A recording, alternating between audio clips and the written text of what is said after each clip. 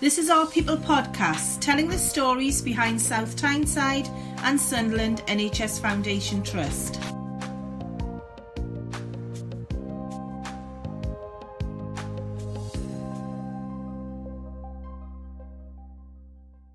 Hi everyone, and welcome to this week's edition of Our People podcast. My name's Lauren Robinson. I'm a communications manager here at the Trust. We're actually in the middle of a pretty busy day here as we are recording this episode of the podcast at our Nursing and Midwifery Excellence conference. So yes, it's been a pretty busy day. Today we'll be talking all about our Nursing and Midwifery Excellence programme. The aim of the programme is to help us achieve Pathway to Excellence accreditation. Now, Pathway to Excellence is a framework created by the American Nursing Credentialing Center, also known as the ANCC. So we'll be talking to colleagues from Coventry and Northampton trusts to see how they achieved Pathway to Excellence, and I'm really pleased that they've joined me today. So today I'm joined by Emily Lambert, who is lead nurse for Pathway to Excellence at Northampton General Hospital, also joined by Sarah Coiffé, who is Shared Decision Making Facilitator at Northampton General Hospital, and we are also joined by Lisa Dunn, who is Pathway to Excellence Facilitator Lead at University Hospitals Coventry and Warwickshire. So thank you everybody for driving up and joining us at our conference. Thank you. We're also joined as well by Sharon McDowell, who is our Assistant Director of Nursing and is the lead for our Nursing and Midwifery Excellence programme. So Sharon, if you just want to explain a little bit for people listening, what is Pathway to Excellence, what is Nursing and Midwifery Excellence, and why is it important? Okay, thank you. Pathway to Excellence is an accreditation programme that's developed by the American Nursing Credentialing Center, and we at South Tyneside and Sunderland Foundation Trust were one of 14 trusts selected by the Chief Nursing Officer for England and NHS England to participate in this programme. Pathway to Excellence programme is based around 6 standards. They are shared decision making, leadership, safety, quality, well-being and professional development. But essentially the programme is about supporting our nurses and midwives to feel valued, to feel that they have a voice, that they are listened to and can participate in decision making, that they can influence decision making within the organisation, and essentially then creating an environment in which our nurses are working in a positive culture that supports them to do those things. Why is it essential, or why is it good for us to be following this programme in terms of our Nursing and Midwifery Excellence vision? The Pathway to Excellence programme is a framework that will support us to achieve our Nursing and Midwifery Excellence vision, and ultimately that is about supporting our nurses and midwives. And I must say at this point, it also includes our allied health professionals, our healthcare assistants, our theatre support workers, and creating an environment where our nurses feel comfortable, content, happy, they want to work for our organisation, and ultimately from that, our patient care outcomes will improve. So that's it in a nutshell. So obviously it's an American framework, so how does that fit from a UK point of view or from an NHS point of view?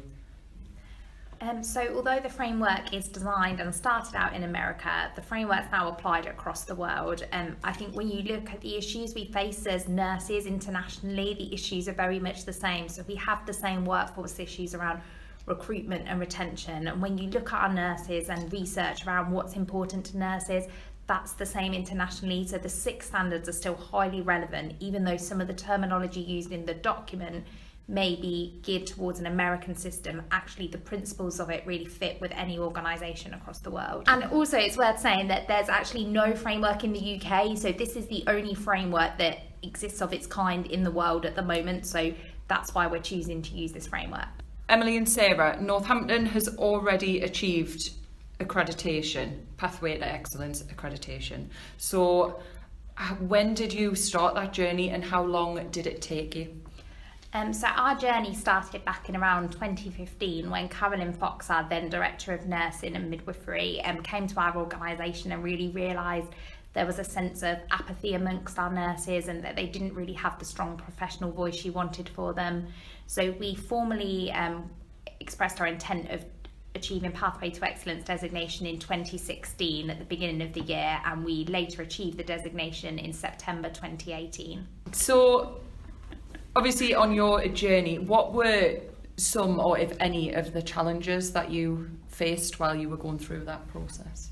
So I think for us being a designated organisation, COVID was a challenge we faced in the sense that COVID took away everything we knew, the way we'd done Pathway. So our Pathway journey was very much about connecting in person together, and COVID stripped that from us a little bit. But I think actually what it also gave us was a framework to give something back to the staff. We recognised that very early on that this was our COVID lifeline. Those staff had given so much to us, and it was an opportunity for us to give something back to them, because why would we not want these staff who'd just given everything to us through the pandemic to stay at our organisation and have the tools to flourish and succeed? So, Lisa, your trust achieved accreditation during COVID. So can you just explain a little bit more about that? Because obviously we all know how challenging it was during that time, and how did you maintain that momentum? So yeah, we started off on our Pathway to Excellence journey towards the end of 2019, just prior to the pandemic, the first wave of the pandemic starting. Faced sort of challenges similar to everybody else really in terms of that initial response. We took a sort of conscious effort really to utilise the Pathway framework to help us with our pandemic response, because I think if anything the pandemic highlighted the importance of things like the wellbeing standard within the framework, and how that really brought to the fore the importance of wellbeing for our nurses, our midwives and our multi-professional colleagues as well. So we very much used that as a mechanism to bring that to the fore really. And I think when you are developing things at pace, and lots of things changed very rapidly during the pandemic, I think the importance of bringing your frontline staff on board with those changes is a much better way of making change, is involving them with it rather than having change done to them. Mm-hmm. So shared decision making was definitely a real benefit, and like Emily says, a lifeline really during those difficult times. So Sarah, you are shared decision making facilitator. So what type of councils do you have at Northampton? Well, we've got about 30 councils at Northampton General Hospital, mainly ward-based councils. So a ward-based council is a group of staff who work together on a ward. So the council would be made up of nurses, healthcare assistants often, the ward clerk will be involved. Therapists are often included as well, and we have one council at Northampton where a doctor is going to join the council. So it really is representative of the area. We have other councils, so we have themed councils and speciality councils, which are specific roles, such as healthcare assistants have a council, practice development has a council, and then we have other councils like our research council, which brings staff from any role within the hospital. And how do you support staff to attend shared decision making councils? So how do you give the staff time to participate in these councils? So it's really important that each council can negotiate their way into having allocated time, and it's hard, we know, with staffing presently. I think each council, the chairperson will often discuss with their manager and the ward manager or the area manager, how can we make this work? And our councils seem to find a way. Many different varieties of putting this on the roster or allocating time off, or it might be the matron covering the area for a half hour while the council meets. So I think finding a way that's specific to each council is the best way. And how do you motivate people to participate? Like, how do you get them, I suppose, excited about, making some real meaningful change?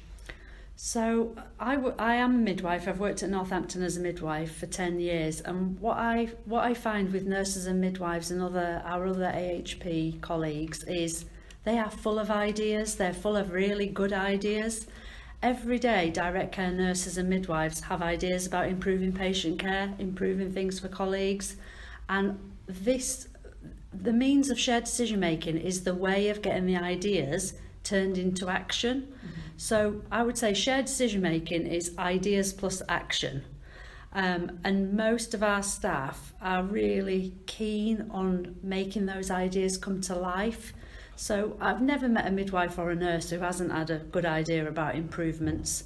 This is the way that they can really bring that to life. The other way we engage with our staff is we celebrate a lot at Northampton, so we celebrate excellence. We've been on this pathway for 4 years now, and we really want to shout about what our teams do, what they've done during COVID, and what they continue to do with the challenges. So we celebrate a lot. We celebrate small successes, we celebrate big successes. And I think it brings us all together as a team, and we feel united in the challenges that we face. And I suppose as well, a lot of teams are probably already doing a lot of excellent work across the organisation. Is it just around capturing that work that's already going on? Yeah, it is. So Pathway to Excellence really shines a light on what's already occurring. It's not extra work to do for nurses or midwives. It's not extra things you have to perform to show that you're on a pathway to excellence. It's probably many things in your organisation that you already do. Pathway shines a light on that, on the things that you do well, and it gives you a really good reason to celebrate what you're already doing, and it helps you build and fill in the gaps of the other things that you need to do for the 6 standards. I think, as Sarah's just described, it's really important to remember that we focus sometimes on the narrative of what we've just gone through with the pandemic, but in my role, which I've been in since April, I have the opportunity to meet with many of our nurses and midwives and AHPs, and I think it's really significant that Sarah said that despite what we've gone through, we've got a lot of our staff who are very motivated. They want to see change and they're looking for a new narrative. I think the fact that we've got 150 people here today, we have a room full of motivated people who want to do something different. So I think it's our role as leads for this programme to support our staff in the way forward. And I think one of the things we always talk about at Northampton is about being pathway proud, and I think Pathway to Excellence gives you that platform to be really proud of what you do. I think it's really important to remember we don't do things to get pathway, we're pathway because of the amazing things we do, and you'll have those examples across your organisation every day. So when you achieve accreditation as a trust, what does that mean for the organisation? What impact have you seen at your trusts and on your patients and on your staff? So for us at university hospitals, we've seen a huge increase in sort of staff morale, really, I would say, and empowerment of staff. And I think we've not long gone through our pathway survey. We did that in June, July of this year, just before we got our designation in August. And just to see the will with which everybody had to just share and have fun and celebrate what they were doing that was excellent in their areas throughout the survey has been absolutely phenomenal, really, to see that in people. And I think Pathway has other benefits as well, in terms of, if you've got happy nurses, then you've got happy patients, your patient outcomes improve, happy doctors as well. But our vacancy rates are the best that they've been at the organisation now that we've got our pathway designation. I think as well, when you have pathway designation, sometimes when you walk into your organisation, you'll see a member of staff and you can just see pathway is alive. So I think of like our shared decision making chairs, and you see them developing as leaders and you see the pathway standards come to life.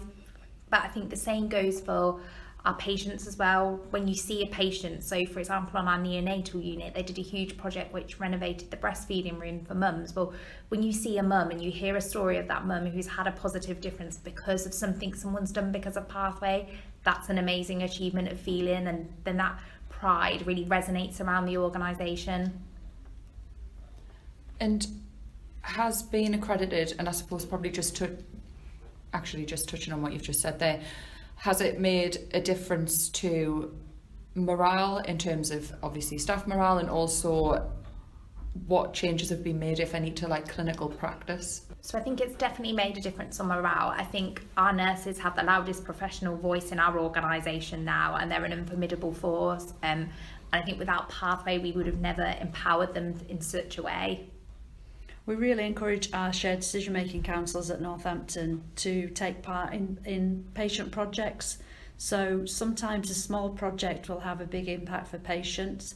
So like Emily said, there's the breastfeeding room, there's the diary for parents when their babies are in the neonatal unit and have to be separated. Some of these things are small projects run by councils, have a huge impact for patients, and we really support the councils to focus on either projects for the staff, projects for the patients, or projects for the ward areas. What are, for obviously everyone, what are any of the barriers, I suppose, that you have faced during your whole Pathway journey? So I think sometimes the fact the terminology is geared towards maybe American organisations can be a bit of a barrier. I think it's just about taking the time to understand the language used in the documents and actually what is the equivalent of that, because it's not that we don't have it in the UK, it's just that we call it something different. So for example, at our organisation, we don't have a chief nurse, we have a director of nursing. So when we were talking to people about the CNO, they thought we meant Ruth May. So actually it's just about doing that education piece with staff around how does this translate to our organisation. I think one of the things that I would say in terms of a challenge and overcoming that really is just spending that time helping staff to understand the Pathway framework, in that it's not a new piece of work, it's not extra work that you have to do, it's just helping people to understand that it's about celebrating the excellence that you've already got in place. And I think just spending that time to sort of help people work that through is really beneficial. I'd say as well, another challenge is the fact sometimes people get a bit fixated on the fact the survey is only for nurses, but I'd say Pathway is for everyone. The principles of Pathway make a good environment for everyone. Yes, only nurses can take the survey, but that's not to say we exclude other people. It just means we're getting the accreditation for the nurses' involvement in it.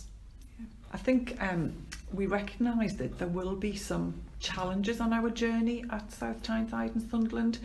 I think the benefit that we have as an organisation is the fact that we can tap into the experience of other organisations who've gone through this. We have a really good peer support network across the UK, where well before today I was communicating with Emily, Lisa and Sarah and other Pathway leads across the country. We've now had the opportunity to meet face to face and learn from their experiences. I know that support will always be there, but we've got, I think I mentioned earlier, we've got to change the narrative.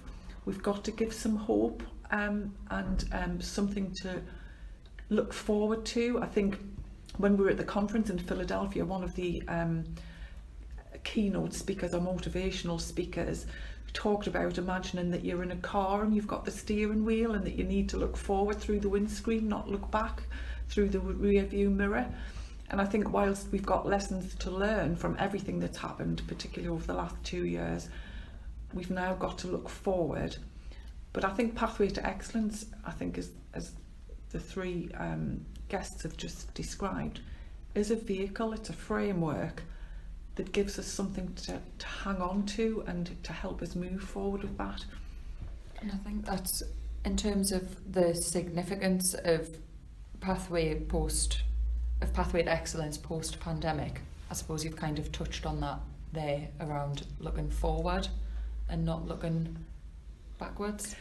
I think because the challenge is going to be there for a long time. it's not going to change. I think Ken said in his address this morning that we're not looking through rose-coloured glasses. We know that it's still going to be tough, but what do we do? Do we just, and I think it might have been Emily who said this in our presentation, do we just keep on doing what we're always doing but not change anything? Something's got to change to make life better for our staff within the organisation, and I really do believe that the Pathway to Excellence is that framework. And again, Carolyn Fox in her presentation this morning very much talked about that what else have we got? Emily's just said we haven't got a UK framework, we haven't got anything else, so this is something that really is essential to move forward. And I think one of the really good things about Pathway is it recognises that nursing evolves. So every 4 years they update the standards, they update the manual, like they recognise the evolution of nursing. So it doesn't just stop when you get designation. This is about that constant process of our nurses being the best they can be, and who wouldn't want their nurses to be at the top of their game. So how do you know, obviously your two organisations are both Pathway accredited, so how do you know that you are truly living Pathway to Excellence? How do you know? Is it when you walk in, is it a feeling? Is it a morale thing? Is it can you just feel it when you're talking to staff? Are staff really engaged? Like, what is it? I think for me it's when you look at a member of staff and you just see those standards come alive. So I often share the story of Jane, one of our shared decision making chairs, and she's a shared decision making chair. She used that to really excel her leadership career, and now she's on a regional leadership programme. She's the chair of the International Council, so she's made a psychologically safe space for our international nurses. She's made them have a quality experience when they arrive at the trust. She recognised they had wellbeing needs, and she went on to do a PNA course. She's developed a course for their professional development, and I think it's just when you look around your organisation and there are many stories where you can see those values come alive in your staff, you know it's because you really live in Pathway. Yeah, we know a lot of our shared decision-making councils, they're victims of their own success in that we often have to find new chair people because the chairs do really well and they do develop, and that's exactly what we want to happen. I would just really say, this is the start of a journey for your organisation, and it's a really exciting journey, so just embrace it, make the most of it. Your organisation want to do something for you as a nursing body, and that's really special, so just seize the moment and make the best of it you can. And although we were the first UK trust to receive the designation Pathway to Excellence at Northampton, we're really proud of South Tyneside and Sunderland Foundation Trust for following us on the journey and looking forward to supporting you in any way you need us. Pathway to Excellence is high on the Chief Nursing Officer's agenda for England. This isn't one trust doing something in isolation. This is about us being a collective Pathway family across the UK and really sharing pockets of good practice between our trusts. If anyone wants to get involved in our, because obviously we are, our framework, I suppose we've branded as Nursing and Midwifery Excellence, which is our way of delivering the Pathway to Excellence framework and standards. How do our staff get involved in Nursing and Midwifery Excellence? What sort of things can they do? How can staff get involved? Today at the conference, this is the first step where people have actually attended the conference, and they're starting to learn about the Pathway to Excellence and how that will contribute to our Nursing and Midwifery Excellence vision. People can sign up to be Pathway advocates. We've put documents out on the tables at the conference today to ask people to sign up. That is people who I will work with to develop their knowledge and understanding of the Pathway programme, and really what we want is for them to be champions in their workplace and help share the vision with their clinical teams. I think we also heard, and I know I recognise from the ladies around the table, that they haven't done this on their own. They've got teams supporting them, so at some point we will be discussing with our Director of Nursing what that team might look like for us in South Tyneside and Sunderland. Currently we have me and obviously I've been well supported by you, Lauren, but we do need other people to be on the team, but we're at a very early stage, so we will be looking at that. And I think Lisa talked about some of the roles that we'll be looking at as people to help with writing some of the evidence that we're going to need for this programme. So I will be looking for lots of people to support us. But at the minute, I think mainly looking for some advocates for the programme who we will support to understand the programme better, getting some more shared decision-making councils established, and through that I'm more than happy to go around and talk to departments, wards, and support them in how they can move forward with shared decision-making. Okay, great.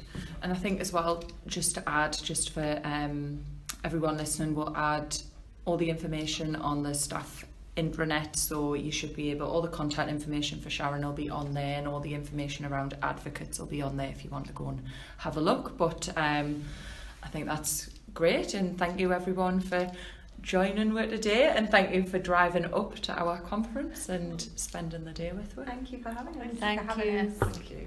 Thanks for joining us for this episode of our People podcast. We hope you enjoyed it, and check out our other stories. Hit subscribe to keep up with the latest and catch up with what we've been up to on our Twitter, Facebook and Instagram pages. Just search for our name.